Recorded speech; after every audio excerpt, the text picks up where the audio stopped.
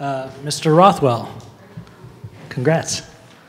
Well, thank you. So you're in a kind of a unique position here because obviously you know what you want a title shot, but do you sit around and wait or do you fight again? I'd like to see what the offer is. I'd like to see them, I think they don't make decisions tonight. And look at kind of what the situation is. And, I don't know. Do they remake, the former champ and champ? Do they take that fight still and get ready together? And then it's going to leave me and Stipe, I believe. And if they want to move things around and they're ready to put me in, I'll go and I'll crush Verdum and I'll take his belt. If they offered you Stipe, would you do that fight with the winner getting, next in line again? Like I said, I want to see what the offer, I want to see what happens, but like I said, I'm ready. The bottom line is I think the belt's going to come secondary because my number one priority is laying waste to this entire division, and I think tonight it wasn't about dancing or laughing, it was about making a statement. I made it tonight. What can you point to something that has happened in the last 4 fights or so that's been kind of the difference that has got you over the hump to get to this point now where you're just kind of tearing through guys? It's a combination of things, but it's you've heard me talk about it over and over again. When I moved back to Kenosha, Wisconsin, I got Rothwell MMA started, having my own gym, finding Luis Claudio, you see him with me, having the incredible training crew that I have with me, James Boknovic and my whole crew of, everybody that's helping me at the gym, and of course having an incredible wife that I have. I call her a unicorn because, I see a lot of guys, they have that woman around them, and I've watched women destroy champions, so I'm on the other end of the spectrum. I have a woman that's making me better every fight, and I think I'm 34 years old and I refuse to be complacent. I'm getting better every fight. I'm working on my skills at all times, and after tonight I made a vow. I did not like the way I went into the ring, how my body felt. It's just like I said, I'm constantly learning, and the first round was more like a warm-up, and you've seen the second round. I feel I got to watch the fight, but I think the second round, I think I opened up at better defense, better striking. Obviously I was ready to win the fight in the second round. So I need to work on that because that needs to be that way the first round. And I made a vow to the universe and to the world of martial arts, which is carrying me through this, that Monday I'm going to go back and continue my training. And I'll be ready for anything and everybody. Thank you. Brian, if I could go to you real quick. Can you talk about sort of the pressure that you're under taking a fight on 8 days' notice against a guy as heavily hyped as he was, and kind of being pushed into a corner, so to speak, in terms of what people expected out of you? I didn't really feel like I was pushed into a corner. I felt fine with the fight, taking it on 8 days' notice. I was training for a fight that was coming up, so I've been in the gym. Even before that, I was in the gym getting ready, so I knew with the short notice wouldn't be a factor. As you got to that position on the ground, did you feel anything from him in terms of panic? I mean, do you sense that from him, like that he felt like he was in a position he was very uncomfortable in, and do you feel like he might have tapped sooner than somebody else might have?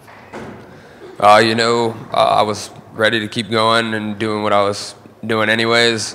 I felt that I had a tight bite on the choke, and I was only getting tighter. I think I could tap anybody who I get in that position if I have the right bite on it.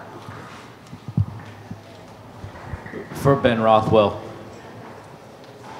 could you explain the difference between front choke and you call that a go-go? Could you tell us is it a hand grip? Yeah, I'm not going to show the technique, but it's obviously the hand grip, because I hear people say things like 10 fingers, squeezle diesel, and different variations of guillotine. It's none of those. If you watch what they do with their hands, Luis and I shake our head.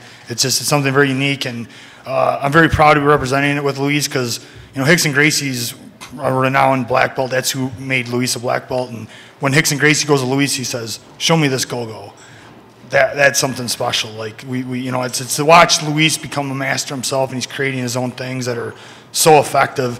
I feel like my submission skills are like a cheat code out there right now. Guys don't know what I'm doing, and you think it's going to stop at the choke. If the guy does get his takedown, it's not going to end there. I have an array of deadly skills off of my back, on top. Wherever the fight goes, I'm ready to end the fight. I mean that. I know a lot of people say it, but I'm proving that. Wherever the fight goes, I'm going to end it. And also for Brian, would you say that was more of an arm triangle or a Von Flue choke from that angle? I would say arm triangle. Question for Randy. Over here, Randy. Tonight's fight night, the culmination of fight week. Just talk about what this whirlwind was like, fight week for you. It was good. It was just an experience, and I'm just enjoying it. I'm enjoying the ride, something new, and like I said, just enjoying the ride, man. That's it.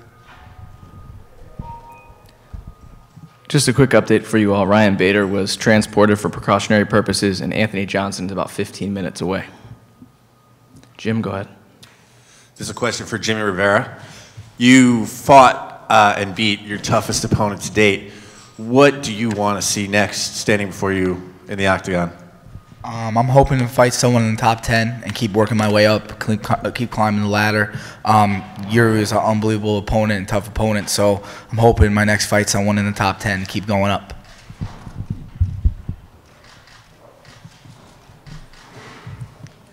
Questions, guys? Right here in the front. This is a question for Tarek Safieddine. Hi Tarek, congrats for your win. So you are back in the UFC after a long layoff, and do you feel okay? Do you want to fight very soon?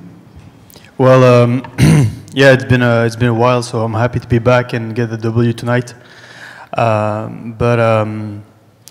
To get back soon, yeah, for sure. There's a huge card in Europe, in Rotterdam. I would love to be fighting close as I can, from home. So I would love to be on that card. Other than that, I'm gonna go back to training pretty soon. Tonight was I got the W, but I made a lot of mistakes, and just gotta go back to the gym and work on those mistakes. When you say you go back to the gym, which one? TriStar.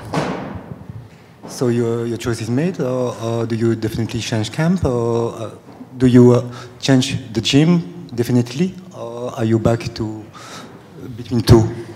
Well, I gotta go back to California. I haven't seen my kids for the past 2.5 months, so gotta spend some time with them first, and then as soon as I get back to training, I'll be back in Canada.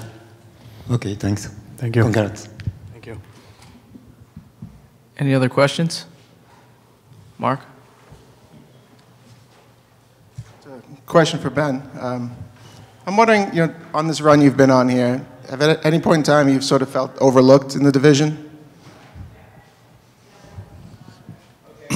I've been doing this for a long time, and I'm all about paying your dues. And I feel like I'll be surprised if I get overlooked now, because now I feel like I've paid some dues, and now I've shown the world what I can do. But when I first came to the UFC, I was win and lose, win and lose. I mean, it is what it is. I wasn't showing what I could do, and you don't get, why should you be rewarded when you're losing fights? Now that I put a string together and showed that I am a contender, one of the best in the world, now we'll see. And they gave me a bonus tonight, so obviously they're noticing something. So. Question for Tarek, over here in the back. Are you able to explain why you ended up choosing TriStar as your new team, and at what point in the process, how early, how late did you realize that, all right, I made the right choice, this is where I should be now? Well, I was at Team Quest for a long time, for 8 years, and for the past year and a half, I felt like I needed change. It was a personal decision. No bad blood between me and the team. It was just personal. I felt I needed change in the way I train, my trainers, my training partners, and so why TriStar? I don't know. I felt something that I needed to go there and try it out, because the head coach Firas Zahabi trained so many great fighter, champions, contenders. And so I said to myself, okay, let's try it, So I went there for a week or two, just try it out. And then as soon as I got there, and first couple of days I trained there, and I was like, okay, that's where I need to be at this point of my career. And they welcomed me open arms. And I felt really, really good training there and for my camps. So that's why I made the decision to go there. And I believe that you went there for that initial trial period at the same time as when Sage Northcutt went there. Is that somewhat accurate? Were you there at the same time as him? As who? Sorry? As Sage. Oh, yes. And so I know you don't know him probably very well because he hasn't been there all that much, but you're a veteran, you've had ups and downs, you've been around this sport. Did you have a chance to say anything to him backstage as, you know, a word of advice after suffering his first pro loss? Yeah, it's tough, but we didn't. I didn't talk to him. I didn't have the chance.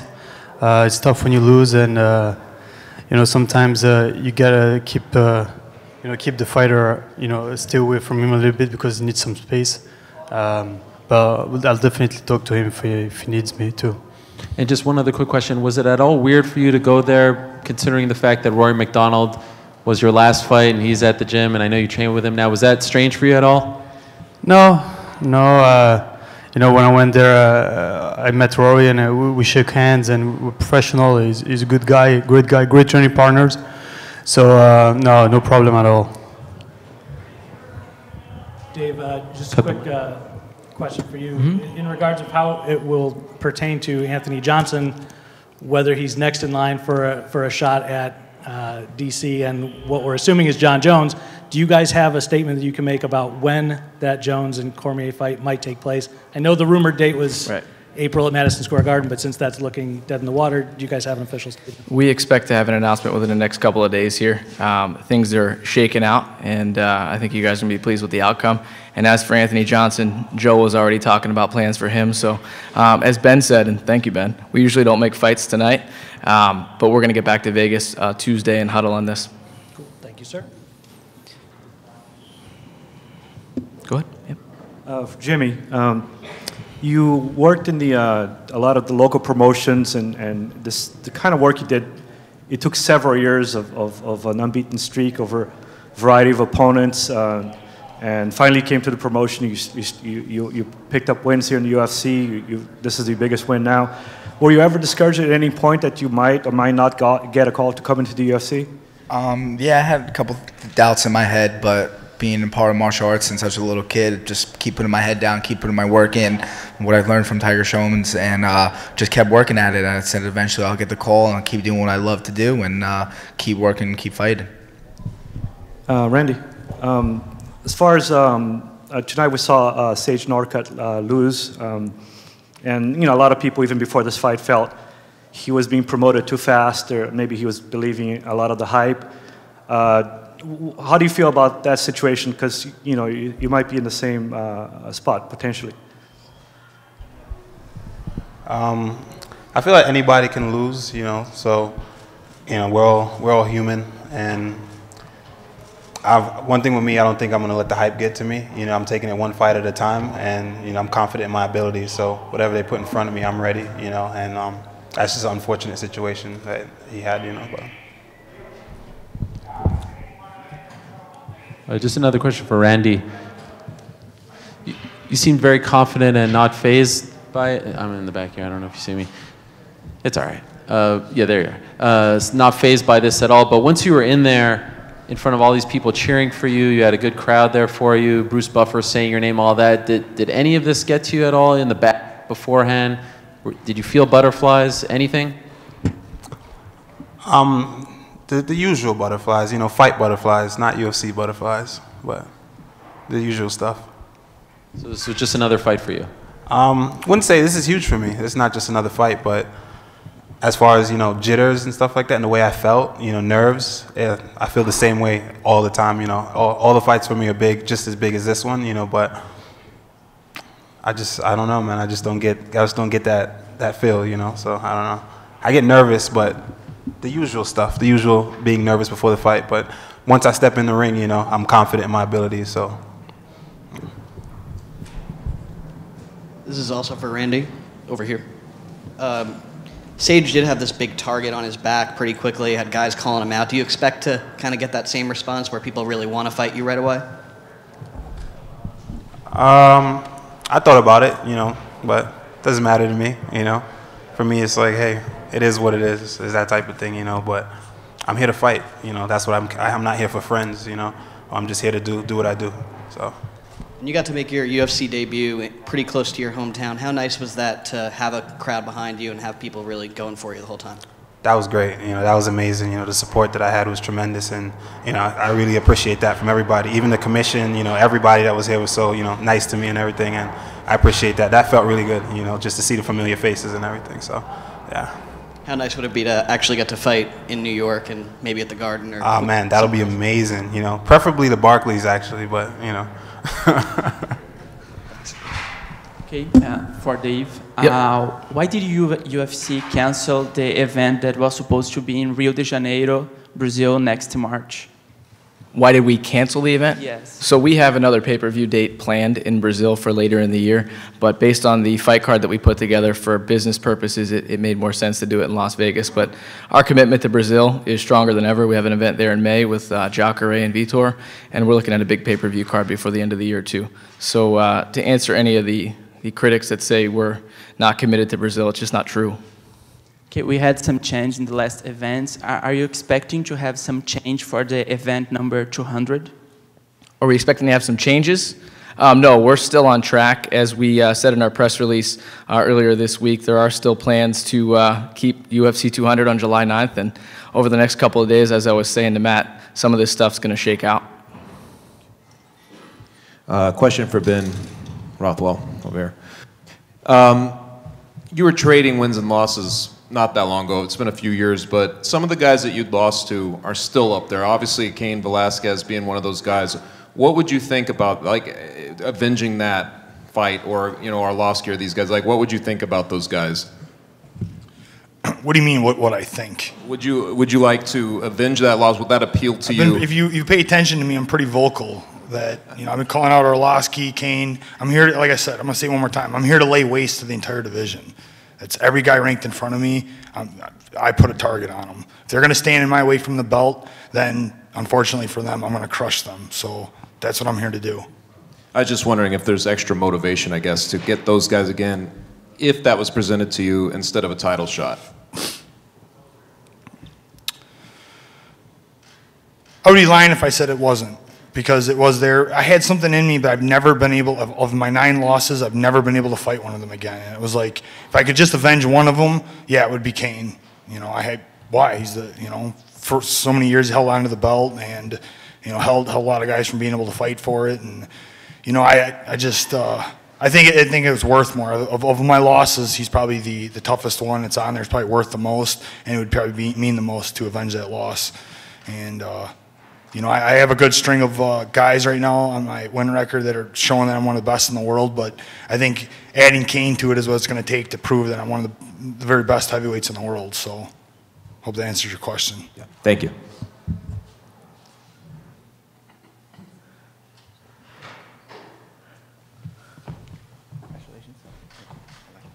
Thank you. Give him a hand. Congratulations, Rumble, $50,000. Thank you, Dan. Say what? $50,000. Oh, okay. Thank you again. Caught your attention pretty quick. Good. Hey, Anthony. Rashad Evans had said that he didn't think that perhaps you were ready to fight Cormier. Do you agree with him? Why do you think he said that? And more importantly, do you feel ready now? Probably, when did he say it? It was just a few weeks ago. Probably because I was getting ready for Ryan Bader, so I wasn't ready to fight Cormier. So I was getting ready for Bader, so he was right. Rashad knows how I am. No, he means when you fought him the first time. Oh, when I fought him the first time, I wasn't. I was getting ready for John Jones, not Daniel Cormier, I mean, it's a big difference when you're getting ready for 6'4" compared to, what is he, 5'10", 5'11", something like that, and it's just, I wasn't, but I still went out there and did my best. And now, going into this, knowing that it's going to be Jones or Cormier, how do you feel now? And do you think that you have enough time to prepare for either one of them with that type of mindset, knowing that now it's flipped around? I definitely have enough time to get ready for whoever they put in front of me now. Nothing happened to me this fight. I'm not injured, so I just keep going forward and see what happens. Since Cormier fought you the way that he did, do you think your opponent this time around thought maybe smother him and it'd be a little bit different? Were you prepared for that? Is that why you had the outcome that you had this time around? Well, I had the outcome because I trained my ass off, They said I was mentally weak, I guess mentally weak people win, you know, and confident people lose. How do you feel mentally? Why do you think that they think that way, and is there something different this time around? Well, you know, when I fought Daniel, you know, I had first round was you know, I dropped him and I came in and tried to finish him and I gassed out. And so, you know, when you're gassed and you got somebody that, you know, like Daniel Cormier on top of you, grinding on you, it can do a lot to you mentally and damn near break you. You know what I mean? And I guess they saw the one fight like that since I've been at 205, and they thought they figured me out. But that was fine. They brainwashed him to make him think that I was actually mentally weak, and that's fine with me. I won. Fantastic. So Congratulations. So to me, who's the weak one? Do you have a preference this time around? Do you want to fight Jones, or just a brand new person? Or I get asked that question a lot. John and I will fight one day. You know, we have mutual respect for each other. We've never talked trash about each other. Every time we see each other, we show each other love. You know, especially with the media and everybody's hyping the fight up between him and I. You know, I was supposed to be the guy to knock him out and beat him and all that other stuff. And, you know, I think we definitely want to challenge each other and see what we're made of. We're just two guys, two alpha males like that are just competitive. You see him bulking up in all these videos now and all the weight training that he's doing. Do you think that's in preparation for you or DC, or either one? I think John is just, he's an animal right now, and he's doing whatever is best for him. I mean, if I had, 8 months or whatever, layoff like that, 8-month layoff, I'd be big too. You know, he's got enough time to sharpen up his tools, and I think he's definitely doing that. But I think he's getting ready for the world. Thank you. Anthony, I'm about to ask you about something like an 8-month layoff, because if the Jones-Cormier fight takes place in, let's say, late April, we were told we're going to find out in a few days, but let's say it happens in late April, let's say it goes 5 rounds again, and you wait for the winner, and let's say that's at the end of the year. Are you comfortable waiting until the end of the year for that fight? Yep, that's the biggest fight of my life. If they want to make me wait that long, I'll definitely do it. It gives me plenty of time to get ready for whoever. So no matter what, you're waiting for the winner of that fight? I ain't gonna say no matter what, because if somebody gets hurt and they need a replacement, I'll definitely jump in if I'm healthy and able to fight. You know, that's for light, heavy, and heavy. Does that give you any concern if you did wait for that long and there would be delays? Because we've seen that happen with other guys before, like Rashad, for example, waited for a long time for. I've been out that long before. You know, I broke my hand when I was fighting for another organization. I broke my hand fighting Andre Arlovsky. I was out for, a couple of months. So it doesn't bother me at all. I usually come back better. In terms of how the fight played out, did it? I mean, he basically shot in 8 or 10 seconds. Did that surprise you at all, or did you think he would take his time a little bit before he would shoot? There were 2 ways this was going to play out. Either he was going to play it smart and hoping that he'd catch me out of position, or he was just going to bomb rush me and try and take me down. And he tried to bomb rush me, and it just didn't work out. You know what I mean? So I was expecting one of 2 things. And I like this game plan.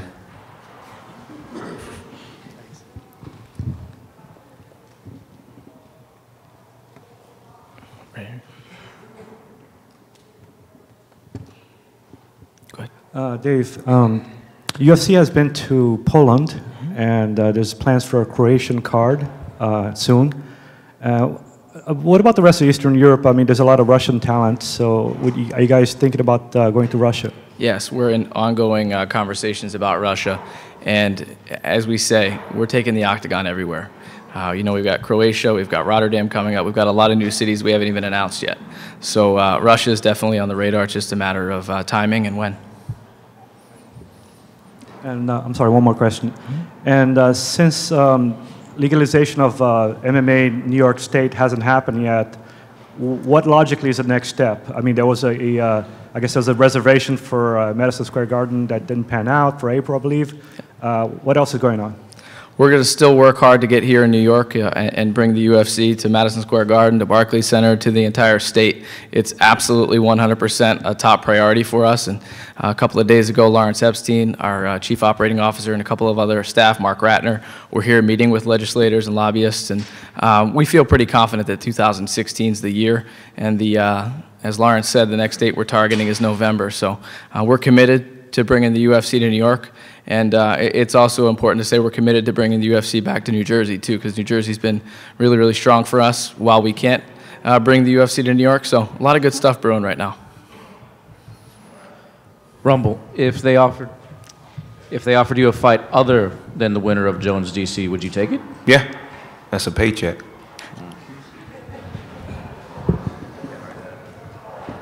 One more?